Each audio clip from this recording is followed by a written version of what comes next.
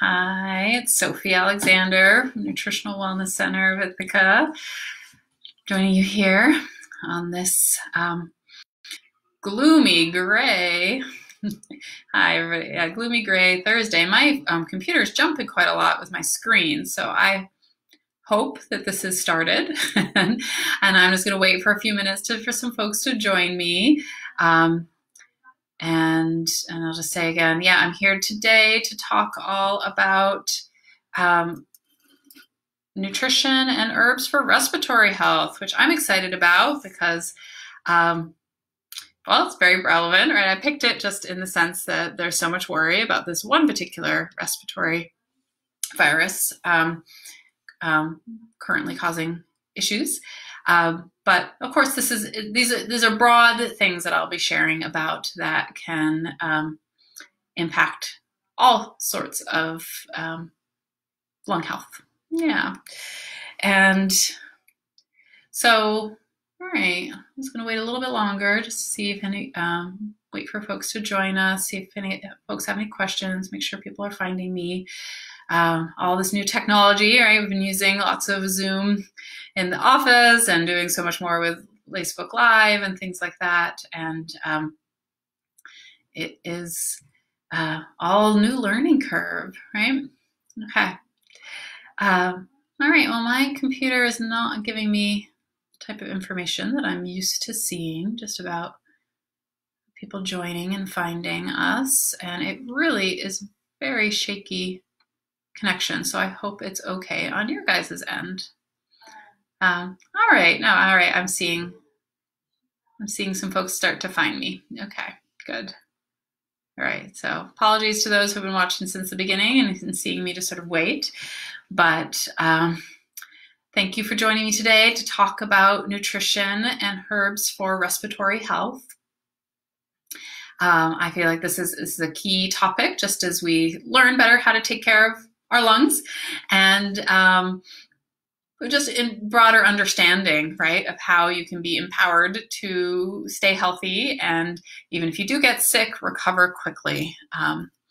So, all right, one of the biggest things I see from a nutrition perspective with anyone prone to respiratory issues, meaning like struggle with asthma or struggle with allergies, affecting the lungs, or are get reoccurring bronchitis, or when they get sick, it really settles in their chest.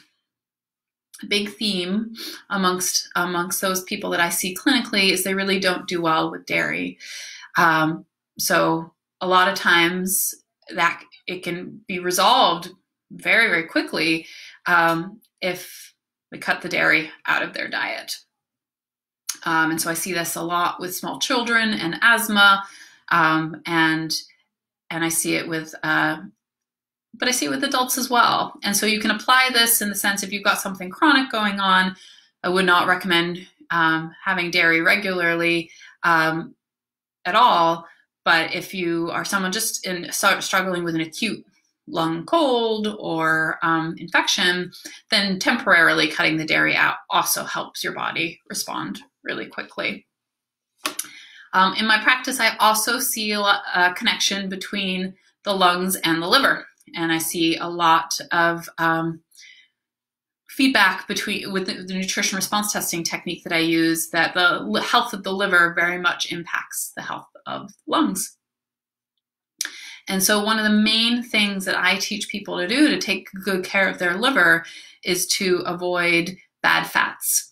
And so what I mean by bad fats is I mean to stay far, far away from canola oil, from safflower oil, from sunflower oil, from anything with trans fats, and to eat instead, to eat good quality butter, to eat coconut oil, to eat extra virgin olive oil, to eat avocado oil, and things like that.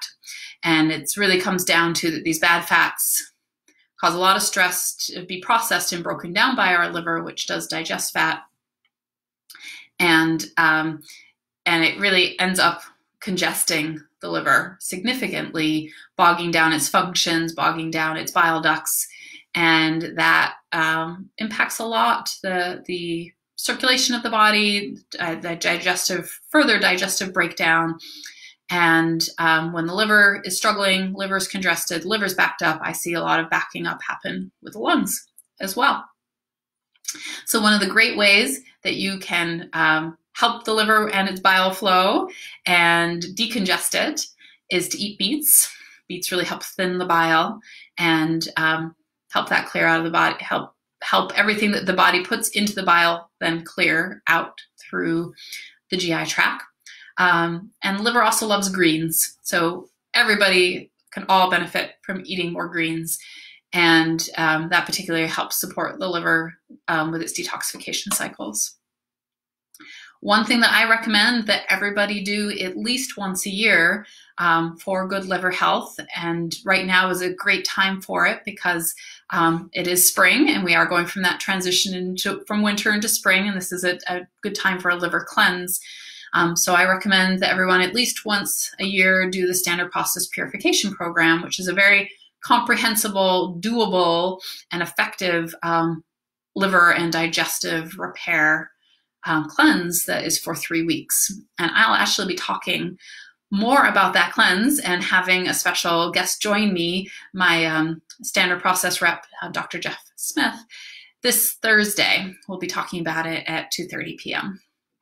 But I love that as a liver tool and use it very regularly in practice. And so, but I wanted to really get into some more products and herbs today, just because I have a background in herbal medicine. I love it, and I find it's really effective, especially when something more severe has onset. And so a broad product that I use for the lungs when there's congestion, cough, whether it's tied to allergies or whether it is tied to some kind of viral or cold, is a product called Antranex from Standard Process. And Antranex is a really cool product because it is a liver extract, and thus it works mainly on the liver, but it's incredibly effective for sinus congestion, lung congestion, coughs, particularly when it's in the range of affected by allergies. So any kind of, I have some dust allergies, and I was digging through an old drawer and getting dust mite exposure, and chest started to tighten up and get that symptom, and I pop a couple Antranex and it clears right up. If you are starting to get ill and it is settling in the lungs, it feels like a viral or bacterial issue that is starting to impact the lungs, start to develop a cough or a tightness or mucus. To support the immune side, I highly recommend a product called Andrographis Complex from MediHerb, and I forgot to grab the box to just show you all. But Andrographis is a blend of echinacea and holy basil, and it's a wonderful blend for immune system support, and it also having lung benefits, lung tonifying benefits. If you're at the more early stages of a lung or an immune challenge, that is affecting the lungs, then I recommend herbs like licorice and pleurisy root, as I mentioned earlier, echinacea, white horehound, thyme, and ginger. And you can use those in teas, and they also all come together in a formula, also from MediHerb, called Bronch Effect. I don't know if you can even see that on the screen, but and this is a tablet, and you take that multiple times a day, and it really helps those earlier stages.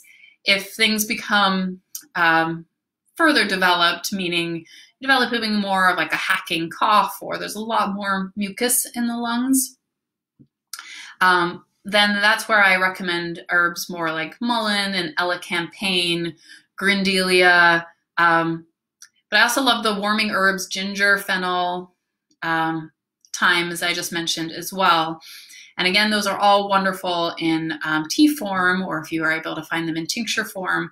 I personally work with them in tablet form. They all come as one formula, again from MediHerb. The formula is called Resco. I don't have a bottle of that to show today either, but it's another wonderful tablet that taken multiple times a day can really help the body move through the illness.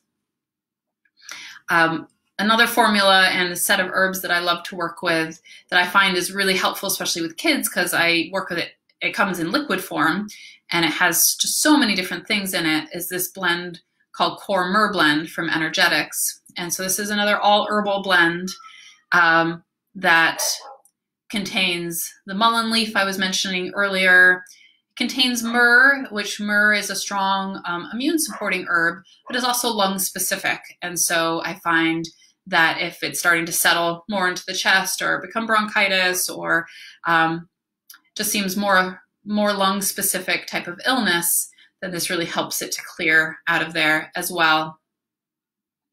I love this formula too because of the cherry bark that's in it. Also helps with coughs.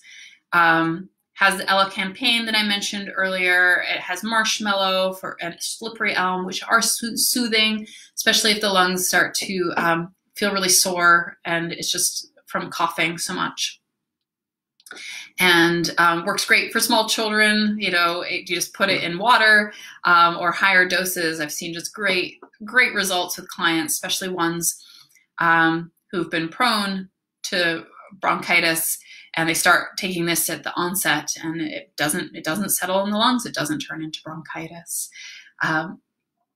So I don't know if any of you who are watching have any questions for me today, but those are some of my favorite formulas. And there's really, in broader practice, meaning people around the world who use MediHerb and who are actively treating people who are diagnosed with this coronavirus, the COVID-19 that we're currently all dealing with. They do have clinical experience using it in those cases. I personally have yet to work with anyone who was diagnosed with COVID-19. So I don't have any personal clinical experience about how these are applied, except with, as I spoke earlier, about allergies and asthma, and then of course, the multitude of other viral and bacterial infections that we all deal with and when we get sick on a regular basis. So I see them work wonderfully in those situations, but I'm glad to be able to share that around the world with other people using MediHerb and using standard process also see great benefits when treating people with COVID-19. Yeah. So I hope this, continues to help you feel empowered about how you can take care of your health. And especially if you do start to feel unwell, that it sets you up well for the fall and the winter, which is more respiratory cold season, and keeps you well. All right. Thank you so much for joining me today, and be well.